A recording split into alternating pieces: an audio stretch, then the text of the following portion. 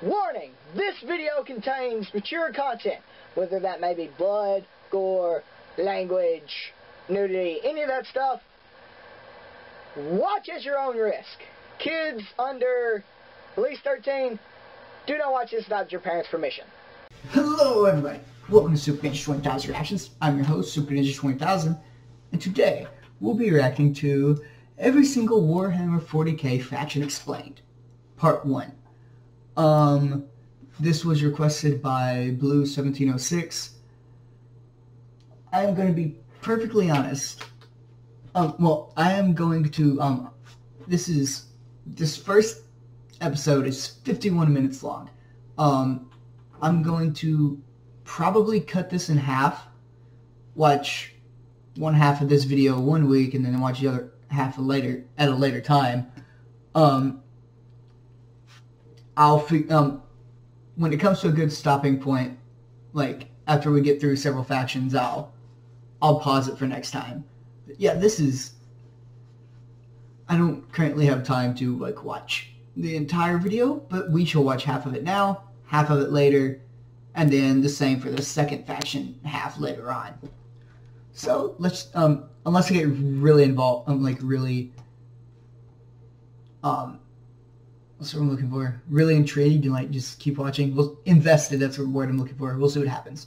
Let's begin in 3, 2, 1, and start. As someone who doesn't necessarily serve the Omnissiah, but someone who can appreciate them, you will not be getting my legs today, as I will be replacing them with various things depending on which faction we are currently talking about. Okay, that's pretty funny. Context and possible comedy. Whatever the hell I am currently. Okay. So, hello everybody, my name is Bricky, and this is going to be a long video and a large project that has been going on for quite some time. This is, I need 2 hands for this. This is every single Warhammer 40k race in kind of a nutshell, explained, a little bit of explanation, a little bit of lore, a little bit of talking about the tabletop, but mostly lore, what they're all about, and also just a little bit of background for those of you who just have no clue what Warhammer 40,000 is. Now you see, Warhammer and Warhammer 40,000 is a universe people hear plenty of, but don't know a whole lot about. They see, oh, there's these dudes in big power armor with chainsaw swords, and they got these big old green orcs, and there's some bugs over there, and everyone calls these guys weebs, and then there's these spiky bitches over here, and I don't get it. I don't understand. Where do I start? Well, this video is particularly for you, or for those of you who have a little bit of knowledge, but you're kind of curious about each of the different races and factions in Warhammer. So, overall, the Warhammer universe is vast when it comes to lore and background, and each different faction is so different with the things that they believe in, and some are human, some are transhuman, where they all have all these crazy-ass electronics on them. You've got aliens, and you've got the chaos factions, and there's so much to entail that I decided to embark on this project to tell you what each and every single one of them is about, and what the Warhammer universe is about as well, to give at least a little bit of an intro to this extremely bloated but very, very enjoyable world that I and many others partake in. So, I will be explaining every single faction in the Warhammer 40k universe, at least all the factions you can play as, and some smaller factions here and there. I will not be discussing absolutely everything in it, because that is a little bit much, and I'm not going to go too mega deep into the lore. I'm going to give you a pretty solid overview of each of the different factions, and have you learn a little bit about them, and we'll discuss a little bit of the tabletop as well, in case you were curious about that. But for this episode entirely, we are discussing the Imperium of Man, because that takes up a fat chunk of Warhammer lore. Wait, seriously, we just get the Imperium of Man for this whole Warhammer 40,000? Alright. Well, the 40,000 starts off is the year 40,000. The 41st millennium, that's where it takes place, is in the year 40,000, 41,000 AD. You're already more knowledgeable. Let me read you a quote, first of many quotes in this video. It is the 41st millennium, For more than 100 years, the Emperor has sat immobile on the golden throne of Earth. He is the master of mankind by the will of the gods and master of 1,000,000 worlds by the might of his inexhaustible armies. He is a rotting carcass, writhing invisibly with power from the dark age of technology. He is the carrion lord of the Imperium, for whom 1,000 souls are sacrificed every day so that he may never truly die. To be a man in such times is to be amongst untold billions. It is to live in the cruelest and most bloody regime imaginable.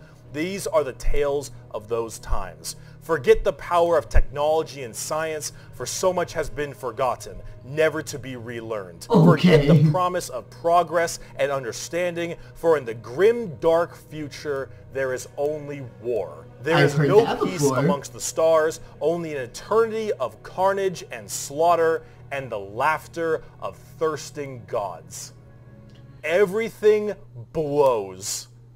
And it blows fucking hard. I can Warhammer tell. is probably the most dark and depressing universes ever in fiction. Or at least like top 3. Everything is so absurdly horrible, destructive, or overpowered that it all kind of ends up canceling itself out. It's like Dota. War rages across the galaxy. Interstellar travel is only possible due to sacrificing 1,000 souls a day to a rotting carcass of a man who you believe to be your god. Demonic gods and just demons tear open the fabric of reality on a whim.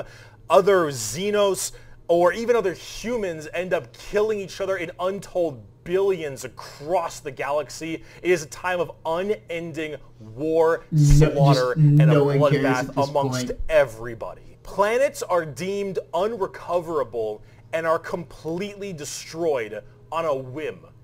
Everything sucks. But that's like the charm of it. See, everything in Warhammer is evil. But being evil is kind of fun. Like, humanity, in its own right, is a xenophobic, prejudiced, and religious zealot group that kill each other just as much as they kill all of their enemies. And they're like mid to high tier evil on the scale of Warhammer. Nobody is good.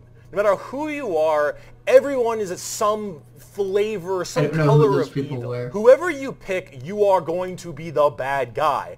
But that's the fun of it. Because being the bad guy is badass. Villains are cool. They look cool. They got cool outfits. They got cool weapons. They got cool armies. Villains are cool, man. And when everyone is a villain, everyone is pretty cool. That's what makes this so charming, is that everyone can be the bad guy. So let's start off talking about the main bad guy, quote unquote, the Imperium of Man. It's hair, whack. Imperium and Horus Heresy. The Imperium of Man is the main empire of the human race. All of humanity is under this one flag called the Imperium. And about 10,000 years ago, there was a man. He was the Emperor of mankind, a 10-foot-tall psychic demigod who led humanity across the stars to colonize tons and tons of worlds, create superhuman soldiers, and really bring humanity into a new age. This man, the Emperor of Mankind, was a psyker. A psyker is like a magician of sorts. In the world of 40K, there is the warp, the immaterium, kind of like hell, but sort of like a purgatory dimension of hell. And a psyker is someone who can take that power and manifest it through their mind to use it to do stuff, like witchcraft stuff, magician stuff, spells, and lots of other things, but we don't want to get too into that. The Emperor, big boy psyker. Top tier, A+, maybe even S. Now the Emperor created a bunch of sons. Yes, created a bunch of sons known as the Primarchs. He created 20. He made them. 18 Primarchs to have them lead all of the different legions of humanity to the different stars and planets to help colonize and bring it out. These Primarchs are basically like little versions of the Emperor. Not all of them are psychers, but a lot of them are very, very powerful, and they lead his special Space Marine legions. Then this big clusterfuck happened called the Horus Heresy, where the Emperor's favorite son, the Primarch, Horus, ended up joining Chaos and leading 9 of the 18, half of his Primarchs directly to Earth to fight down the Emperor himself. Now, if you want to know what Chaos is, remember what I mentioned earlier, the Warp, that Immaterium, the hellish place? In there relies the 4 Chaos Gods. Imagine like Satan and 3 other Satans. The Warp being kind of evil, those Chaos Gods, that's the reason. And so those Chaos Gods manipulated Horus, and then Horus helped manipulate all 8 other Primarchs to lead this giant coup directly on the Emperor on Earth. And they that didn't work. Fucked up shit. After this huge civil war, Horus died, but not before brutally wounding the Emperor, and right at the end of his life, they put the Emperor on this large golden throne on Earth, in which he is now alive, just barely, but slowly rotting away, powering something called the Astronomicon, so long as he stays alive, and is fed 1,000 people a day. The Astronomicon is like the North Star. If you want to do interstellar travel in 40K, you need to pass through that demonic warp I mentioned earlier. But how do you know where you're going? Well, the Emperor is there putting a nice little navigator right there. He helps navigate you to know where you're going. If you want to go from Earth to some crazy solar system across the way, you need to go through that warp, and then you need to know where you're going, go through there, and pop your way out. It's like doing nether travel in Minecraft, so you can shorten the distance between going to areas. So long as the Emperor is alive and being fed 1,000 people a day to stay alive, you can do that. The moment he dies, interstellar travel's gone for all of humanity. You're so boned. Now, since the Horus heresy 10,000 years ago, the Imperium has fallen from grace substantially. All technology has started to dwindle and die. There is now giant fundamental religious extremists that now believe the Emperor of Mankind was a deity, a true living god, which is probably the last thing the Emperor would have wanted to be remembered for. So now you have this thing called the Ecclesiarchy, which is this giant church entirely devoted to spreading the good word of the Emperor. He is now the Holy Emperor God, the God Emperor of mankind, and all of the Imperium has taken up worshipping him to the fullest extent and killing anything that isn't humanity in his name. The Imperium has this futuristic gothic tone to it and a hefty religious zealotry to them. If you think anything against the Emperor, that's heresy and you deserve to die. That is called being a heretic. Heretics die in 40K. There is no such thing as freedom of religion. There is no such thing as freedom of speech, so long as you are against the Emperor. There is no such thing as any kind of tolerance. Everyone is a religious zealot. Some more than others. Especially this guy. But no matter what, preaching that good word. So right now, everyone in humanity is trying to expand their empire across the stars. If you are a heretic, someone who doesn't believe in the Emperor, you are deserving of death. If you believe in the Chaos Gods, you are also a heretic and you deserve death. If you are an alien race of any kind, you are a filthy Xenos and you deserve death as well. So long as the murder continues and humanity expands, the Imperium of Man is very, very happy. However, the largest fighting force of this Imperium is my personal favorite faction, and the first faction we will discuss, the Astra Militarum, or also known as the Imperial Guard. Pretty shit now, man. Finished. That's it, man. Game over, man. The Imperial Guard is the main fighting force of the Imperium, and in a world of horrifying creatures, galactic monstrosities, the literal demons themselves breaking through the fabric of time to kill you, the Imperial Guard are untold billions of regular men and women wearing modern day like flak armor with a laser rifle. This is the humble las gun. Okay, the main weapon of the Imperial Guard. It fires superheated plasma lasers at an extremely fast fire rate. It is reliable, it never jams. It can blow off limbs, giant holes in concrete. It is overall an extremely devastating weapon in modern day. It is one of the weakest in the 40K universe. Yeah, a laser rifle that never jams, it could blow off limbs, one of the weakest weapons. That's the world we're in right now. But who cares? Because the Imperial Guard has, in each battle, 500,000 of these men and women. 30,000 large armored tanks, 10,000 artillery batteries. The Imperial Guard wins through sheer numbers and firepower. They kind of have this World War I, World War II style aesthetic with legions of guardsmen as well as high company commanders and generals on the field along with them, and multiple kinds of troops. A normal Imperial Guard battle starts off with artillery, long lines of artillery, cracking the crust of the planet underneath the enemy's feet. And as this barrage continues, hundreds of thousands of guardsmen, a sea of guardsmen surges forward, firing and charging at everything possible while the planet rumbles as tanks roll up behind them. Gunships block out the sun and tanks block out the dirt with the steps and hoofprints of millions of guardsmen. It is through numbers and sheer sundering firepower. They are the first and last line of defense for the Imperium and make up a huge bulk of the battles. The Imperial Guard is also made up of tons of different kinds of regiments.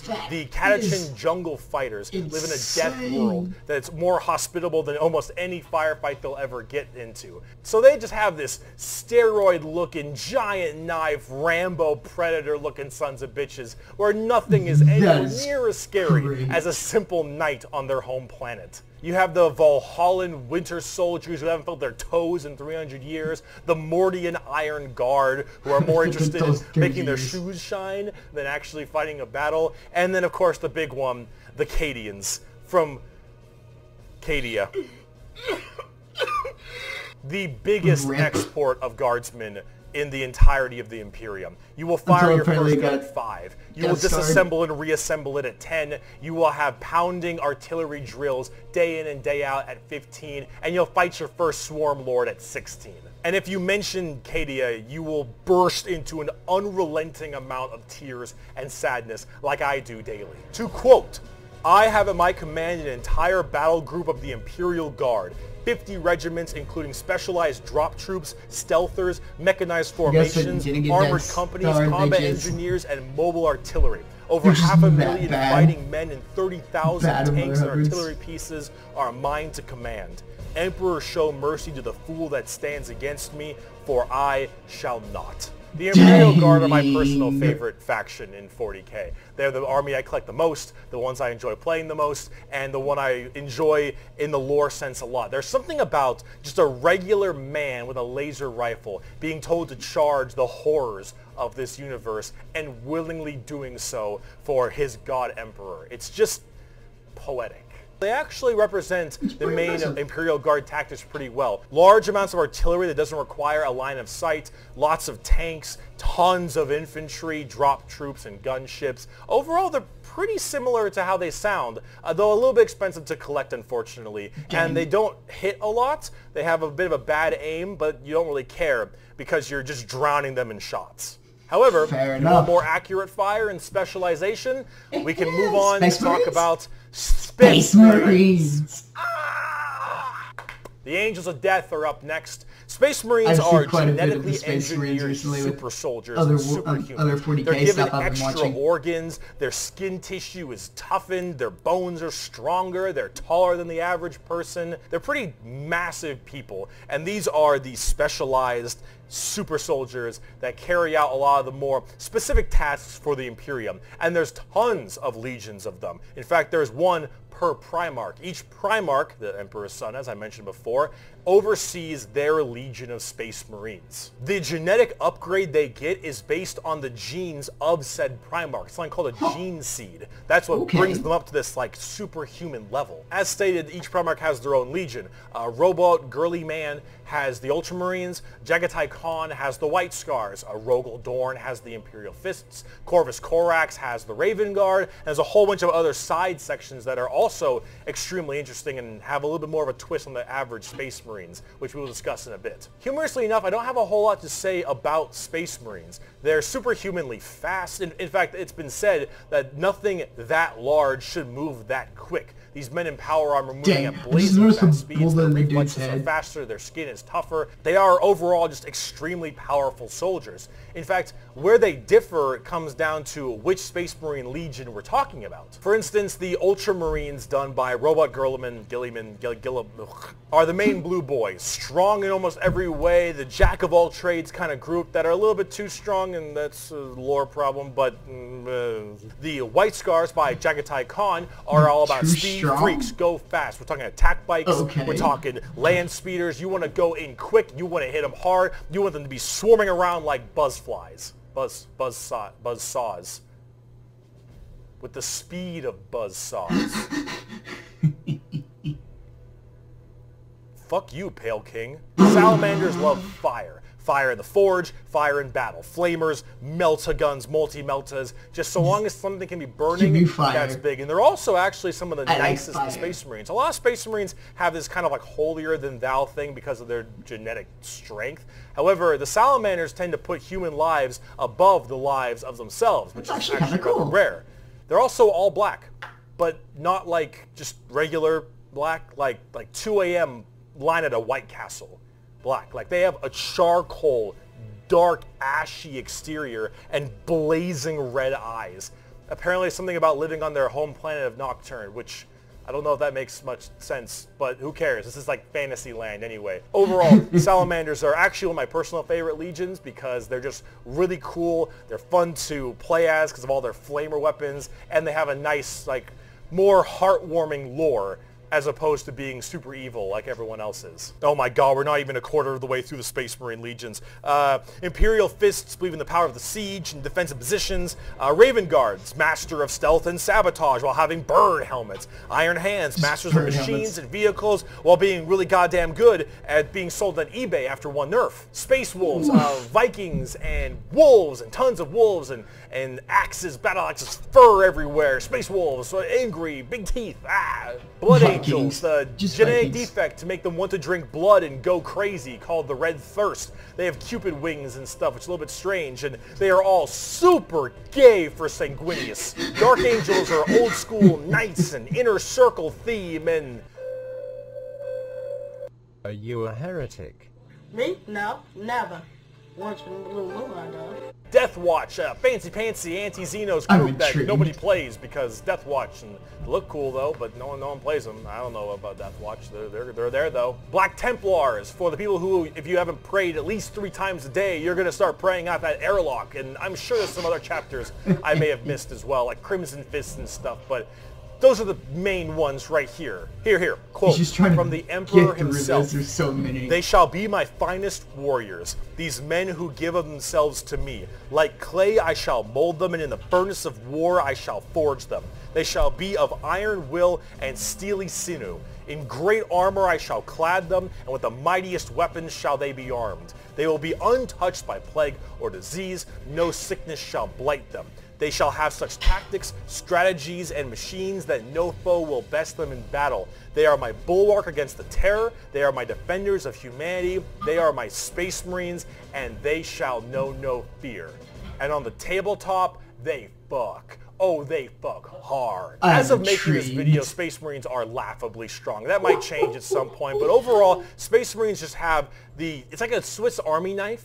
A tool for anything you need, except it's like a gold-plated Swiss Army knife. It is extremely strong. If you are actually getting into the tabletop of Warhammer, Space Marines are a great start. Also, whatever gameplay style you have, whether you want to be sit back with long range and heavy weaponry, go fast and run in, or even just full melee, all of these options are totally there for you. Space Marines are super badass, but unfortunately, it's time we start praying to our new god, the 2011 Honda Civic. So is it any wonder people are afraid of technology? Technology!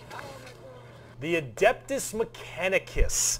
The Adeptus Mechanicus are a technophile cult on Mars.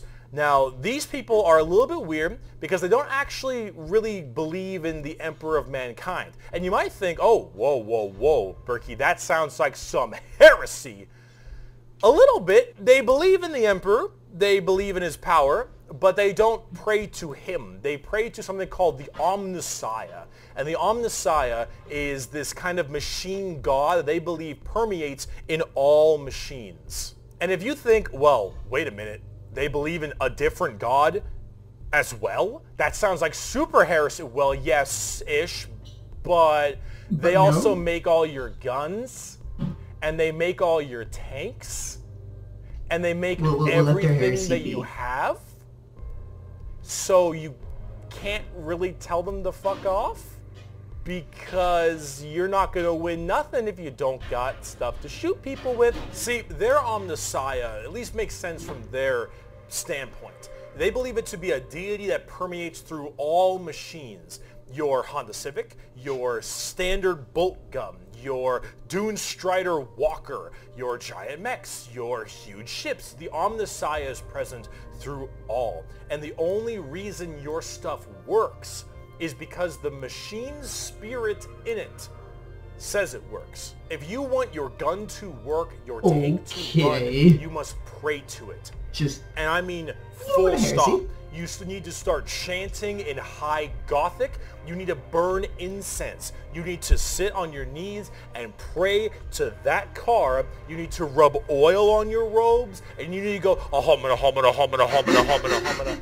Full stop. If you want your damn thing to work, if you want your gun to fire, you need to do that. They are very bizarre, and they actually have a bit of a point, because it's obviously working. And if you look at them, I don't know how that works, so they obviously know something about what they're doing. The most notable member of the Adeptus Mechanicus is Archmagos, Magos, whatever, Belisarius Call. Look at this dude. Look at this dude. Yeah. This is the group we're talking about. These are these weirdos. Here, the Omnissian Creed. The credo, Omnissiah. There is no truth in flesh, only betrayal. There is no strength in flesh, only weakness. There is no constancy in flesh, only decay. There is no certainty in flesh, but death. Flesh is weakness, flesh is death. The Omnissiah is the god of the machines, and if you wish to be whole, if you wish to be holy, if you wish to give unto him, you must saw down your limbs and remove your organs and replace them with mechanical parts, because that is what he wants, and that is how you will become enlightened. Hard technophiles mixed with religious extremism. Adeptus Mechanicus. Now, for their army side of things, they are with the Scutari. The Scutari operate with very bizarre weaponry and lots of different kinds of vehicles, tanks, and different people in between. They're very weird, but they have extremely wacky and enjoyable, and in fact quite effective, both in the real game and in the lore, weaponry and gear. Overall, as an army on the tabletop, they're very weird and have a whole bunch of different shenanigans, but if you like kind of that quirky, wacky techno thing, I'd give them a pickup. Hell, they're so paranoid, I gotta keep going. They're so paranoid and crazy. These Dune Striders you see right here, one guy was able to make them work. One guy, and he died. And they're so scared they'll never work again that they keep them on and they never turn them off, and they run around in a circle the whole time until they need them, and then they corral it and they go to battle. Yep. The Adeptus Mechanicus. Now, if you want to talk about faith, though, let's talk about the Sisters of Battle. Falling for an eagle in Lego City. The Sisters of Battle of the Adeptus Sororitas, if that's how I pronounce it correctly, is an all-female group of battle sisters going through the ecclesiarchy section of the Imperium. Of course, the church. This is, imagine a private army of the church, which is scary. And it is. The sisters are an extremely zealotous force, and they take this to a full extreme. They believe in three main things: faith, martyrdom, and fire. Through the bolter, the flamer, and the melter, the Sisters of Battle are extremely potent at taking out chaos and heretics. Mainly heretics, because as they are a fighting section of the ecclesiarchy church, that's the big thing they want to kill. Any form of heretic will face the Emperor's justice through those three main weapons, the bolter, the flamer, and the melter, and they will do so with extreme prejudice. Literally. They are the closest things we have to nuns in space, and I'm talking hardcore nuns. They carry holy fire on their backs. They have holy, like, books and sigils all across their armor. Their main battle tank is a fucking pipe organ missile launcher. I love this. Small babies that they have like removed their brain capacity to make them little servant cherubs to fly around and give them ammunition and shit. They drop churches from low orbit as mini drop pods onto battles. They drop churches into battles and they blare war hymns and holy music from their frigates in low atmosphere and shower holy water across the battlefield. These are the people you are dealing with, and they're fucking awesome. They can literally stave off demons on the tabletop because their faith is that strong. Remember the warp, the demons from the warp?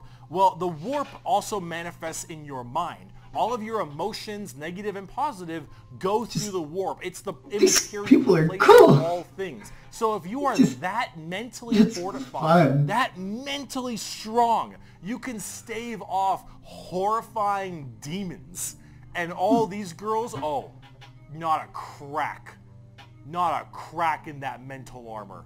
Now, as much as a meme as they are, and as much as their models look a lot like Ongo Gablogly, yeah, well, okay, which I can't unsee anymore, I gotta say, I love their design. I think they're extremely cool. They're another army that I'm currently collecting. They just released a whole new line of figures. It looks so much. It looks so much different from that picture. Wonderful.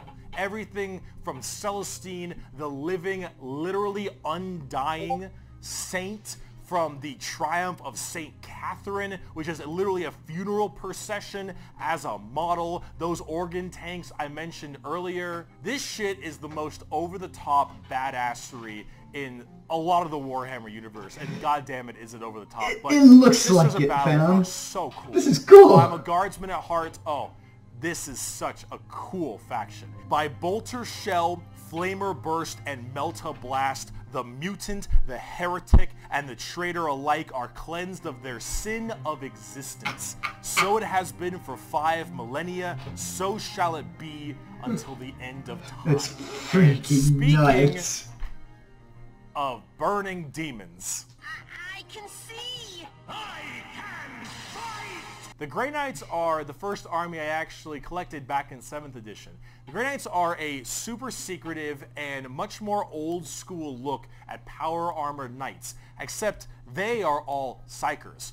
All of them have that crazy space magic magician shit. For every 100,000 guardsmen, there's 1 Grey Knight. For every 10,000 Sisters of Battle, there's 1 Grey Knight. For every 1,000 Space Marines, there's 1 Grey Knight. Grey Knights are the strongest of the strong, both in mental will and absolute just strength. These are Space Marines that are all high-level psychers, all of them able to specifically do one goal, and that is kill demons. The Emperor believed that the demons of chaos were the #1 threat to the Imperium, and he probably is right. However, this group is entirely based on doing that through a myriad of tactics. Coming from the planet, or I guess the moon, of Titan in the Sol system, the Grey Knights are thrown through extremely rigorous training and are as clear of mind and soul as they possibly can be. Since the demons of the warp are the warp and your mind projects to the warp, people can go insane very fast, especially lower level psychers. These Grey Knights need to be able to harness the warp in the presence of demons and stay perfectly sane. One of their characters, one of my favorite characters, is named Castellan Crow. He has a demon blade, the black blade of Mahamahama, and he has to have it on him because it tempts everyone nearby, constantly beckoning them. Use my power, use my strength, suck my penis. Whatever the possibility. How do they say stuff like he has to keep it on him all the time as this thing whispers to him consistently, and he has to stave it off forever, being alone in his chambers or on the battlefield, because anyone who gets too close to it might be tempted a little too hard. He is that pure of heart and mind, and all the characters in the Grey Knights are basically like that. The only issue is That's that actually pretty Grey cool. Knights have a scorched earth policy, more ways than one. If they're fighting demons, demons corrupt and make people crazy. So if I'm a guardsman and I'm fighting demons and the Grey Knights arrive and they kill all the demons, I'm a risk. And so guess who's not making it out of there? On the tabletop, they're very strike fast, strike hard kind of people. They Just kill teleport all everything. around the place. They are fast strike groups, small amounts of models because they're so dang strong. You only have so many characters, but with it, you get in there, you're very tough, very tanky, you hit really hard, and you try to bounce around the battlefield quickly, but you don't have numbers, and so every dead Grey Knight hits really damn hard.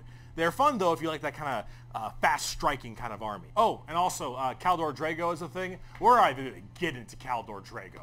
All right, that is, oh my goodness gracious. I am the hammer. I am the mail. I need to know more his about wrist. this man. I am the spear in his hand. Caldor Though we are Drago. lost, I am the shield on his arm. I am the flight of his arrows. I am the hammer. I am the sword. I am the shield. I am a soldier at the battle at the end of time. Grey Knights are pretty hardcore. They are as holy as you can get They look in like Space Marine. If you like Space Marines and you want to, you know that they're holy enough, you want to be holier, Grey Knights. Now, if you want to be holier and big, let's talk Imperial Knights. Do you like gigantic walkers the size of homes or medium-sized buildings? Do you want to kill heretics, or do you want to kill like 40 of them per turn? Do you want a gigantic old-school knight noble house style of walkers with giant chainsaw arms? Then you got Imperial Knights.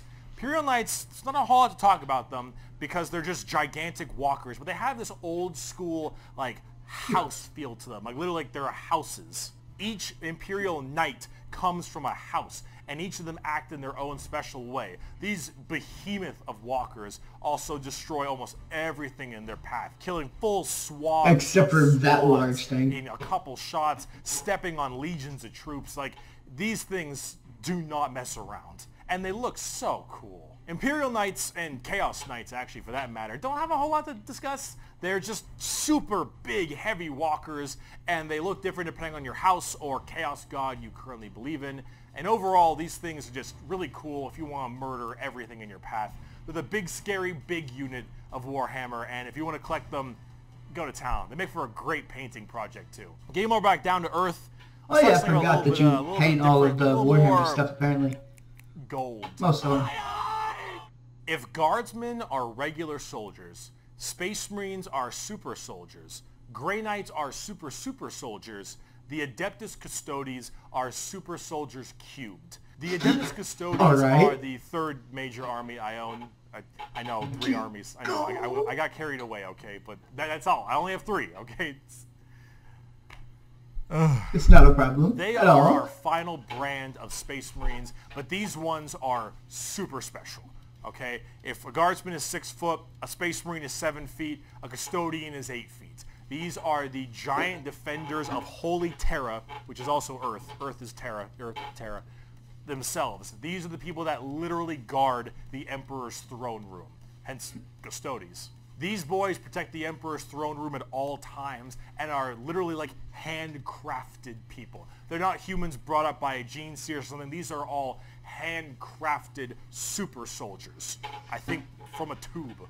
These behemoth of men are like 8 feet, 8.5 feet tall and functionally immortal. They stand still, spear in hand for hundreds of years without the need to sleep and barely even the need to eat, watching over the throne room and every other area kind of impressive. Holy What happens though when they try to move, their armor's freaking rusted up? Oh my lord, are they terrifying. These custodians put Space Marines to shame. Oh crap. If you like your super soldiers, these are your super mega soldiers. One of these men can take on probably 3 Space Marines and most likely win. There are many different groups of custodians as well, like the Solar Watch, or there's also one of my personal favorite, the Aquilin Shield. The Aquilin Shield go out to seemingly unimportant individuals and protect them because they believe that they are going to be doing something very important in their lives. For instance, let's say a regular guardsman gets the protection of this giant 8.5-foot tall golden god, because that guardsman will end up becoming a general one day or something of that nature. The custodians work in mysterious ways and are almost always outnumbered, but never outmatched. These people are pretty horrifying. Sir, we're surrounded. On the tabletop. Well, that means we don't have to aim. There are very few of them, however, and there's actually an extremely small amount of them. But that's kind of the point. There's only so many of these people that can have war gear this strong, weapons this powerful, and training this good. And the custodians have all three of it. For 100 years, I stood my watch amidst the somber shadows of the Sanctum Imperialis. I was still as a statue, but always ready, always attuned to dangers unseen. Days, months, years passed by in a frenzied blur beyond those walls, yet within little moved and nothing changed. For 100 years I did not but wait, yet had any threat appeared I would have struck it down in a heartbeat. For 100 years I stood my watch, and as it ends I can tell you this. And eventually, because they haven't moved forever, and everyone just assumes they're statues. And then someone tries to get dead. Just that same way. Instantly. Now, I do want to discuss a little bit about the Sisters of Silence before we get out of here, because the Sisters of Silence I also have a few of, and they're really fun, but they don't get enough attention. These kind of bald plume ladies are a whole group of pariahs, or also known as blanks. We'll be referring to them as blanks from now on. So as every mind is somewhat connected to the warp, these blanks are a genetic mutation that has it suppressed heavily. Because of that mind suppression, normal people feel this weird, like, uncomfortable nature when around them. When a Sister of Silence walks past them, you feel ill. You feel just uncomfortable and strange. So most of them don't actually live past childhood, because once they are birthed, they're, well, you know, killed or something at a very young age, because they just emit a horrifying aura. These ladies, however, are guardians of the throne as well for more psychic threats. See, none of the custodians are psychers, so they have a difficult time dealing with major demons and other kinds of psychic phenomena. These sisters are extremely specialized in it, all of them taking a vow of silence as they don't speak, hence the term Sisters of Silence, but they communicate through hand gestures and things of that nature. But if there's a demon issue, if there's any kind of warp-based problem, the sisters are extremely adept at dealing with them, thanks to their blank gene. They normally work a lot of time with the custodians because they have to deal with both kinds of threats, but they're not represented that way on the tabletop. In fact, they only have like one real model for them, which is very unfortunate. That's sad. News soon, because I think they should really be working together as it is that way in the lore, but hopefully we'll get there soon. But if we're talking about blanks, let's talk assassins. My precious power ring, It's been a long video. We're about to round it out. We got this and one more human thing, and then we're done. The assassins, though, the official assassinorum. Oh boy, these people are deadly. Yeah, they're called assassins. They should be, but oh man, these people will mess you up. So these are from the Officio Assassinorum, a very special organization, and they are handpicked by the Grand Master of the Officio Assassinorum from the what was it called? Schola Progenium. It's basically an orphan school. Your parents got murdered by demons or something. You get sent to this and you get trained to be whatever. Tempestus Drop Troop, an Inquisitor, maybe even. Maybe you get a blank gene and you get thrown into the Sisters of Silence, or sometimes you just disappear. When you are taken, however, you go to one of 4 temples, because the Assassinorum works in the temple style of things. These temples are the Vindicare, Caluxus, Calidus, and just disappear. Let's start with the Vindicare. I'm far away. I've been sitting here for 3 weeks. Poof! The Vindicare temple is the main sniper-based temple. Gigantic sniper rifles for all these assassins. Their whole point is to be able to be in a spot and sit there, eye and scope, for weeks, waiting for their perfect target, taking people out from literal miles away after extremely long time periods. The Vindicare Temple is about precise, perfect aim. There have been reports of Vindicares being able to single out particular body parts from over 2-3 miles away. Temples in the head, the jugular, for instance, and been sitting there after weeks, and when they're ready, take that shot. Okay. Time is done. Packs him up. The Calidus Temple, however, is a lot more about shape-shifting and deviant art. It's mostly a female-based one, or at least it seems to be, and this allows a lot of body augmentation for certain individuals to be able to kind of transmorph themselves and infiltrate areas that are problems. These assassins will end up taking missions that take them years, 2-3 years, to infiltrate a heretical group and slowly work their way up, just to get enough time to put a bullet into the main target's head and then escape unharmed. Or become the main target and sabotage it from within. These are all completely about deception, mind tricks, polymorphing, and everything in between. And lots of drawings. Lots of course. The Eversor Temple. Just skull. Kind of disturbing one. The Eversor Temple is about when you don't want anything to come back alive, friend or foe. You want it all dead. And Eversor is psychogenically conditioned with just psychotherapy and psychological torture. They're the crazy people. You only feel violence, hatred, and anger. It does the Clockwork Orange style of thing of just making you forced to watch never-ending pain and misery and psycho conditioning, I guess is the term. And then they pump you full of tons of psychedelic drugs and they cryo-freeze you. And then they drop you in an area where they just want to make sure everything is dead. And then you defrost, full of just all this insane, mind-boggling psychotherapy and psychedelic drugs. And you just berserkers and kill everything. Yeah, if you don't care if anyone comes back alive. You're like, all right, lost cause, send them in. Finally, there's the most bizarre temple, the Caluxus Temple. The Caluxus assassins are feared even among the other temples. So that blank gene, the people will go to the Caluxus Temple with this as well. And this is where they can harness that to be massively anti-psyker or even just anti-regular people. They are seen with extreme fear and distrust among many, many people. They are described by the Eldar, by quote, as being pure evil. Imagine that uncomfortable feeling from that blank gene I mentioned. Fun times. And then imagine them being taught and given equipment to amplify it by 100. If normally regular people feel uncomfortable, now they are basically akin to being a siren wailing directly in your ear. And if you're a psyker, oh no. The sheer presence of a Caluxus assassin is enough for you to tear your skin off. You will rather gouge your eyes out and rip your nails off than even being near this person. The Caluxus assassin is when you want psychers to literally lose their minds, and they will go on their knees and ask you to gun them down because it is a suitable choice over being anywhere near you. The motto of that temple is, that which is unknown and unseen commands the greatest fear. Now, for the tabletop, assassins aren't that special. You can call them in no matter what Imperium faction you are, and they do a lot of work for themselves, but at the same time, they're very specialized and require a lot of finesse. And they work the way you generally want them to, though. You want to cause some distortion and weird stuff, you take a Calidus. You want to just murder swaths of infantry and then blow up Eversor. You want to kill that one guy, Vindicator, and if you have a lot of Psychers, Caluxus. It's a nice little, like, jack of all trades if you have a specific thing you want to kill. And you get to choose which is really fun. Just collect all four. Let's talk about the last human faction. We can round this video out before we do part 2. The Inquisition.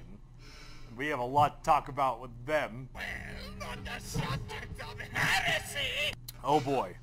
No one expects the Spanish Inquisition. Take every secret police you can think of. The KGB, the Gestapo, the CIA, FBI, any of these kinds of people.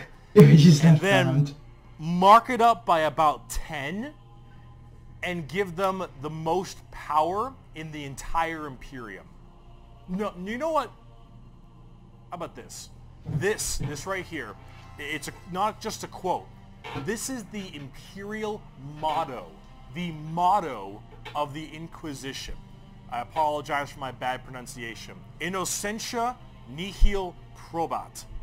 Innocence proves nothing. The most powerful organization in the Imperium. That is nuts. The secret police. Their #1 motto is innocence proves nothing.